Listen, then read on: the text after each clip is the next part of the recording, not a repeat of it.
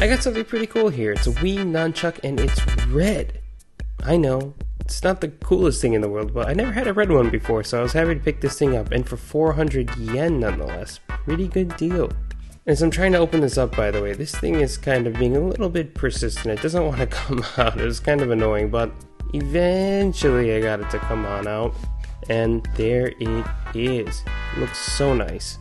I really like these solid colors like this. I notice now we're using a lot of pastels and all these other things in not just games, but like phones and stuff. Bring back the solid colors. This looks so good, and it feels great too. No scratches or nothing. Of course, I got an instruction manual here. I thought it was pretty cool. It's nothing too crazy, just tells you the do's and don'ts and, you know, basic legal stuff too. That's about it, really. And yeah, that's basically about it. The controller is in nearly flawless, perfect condition, so I can't wait to give Mario Galaxy a spin with it.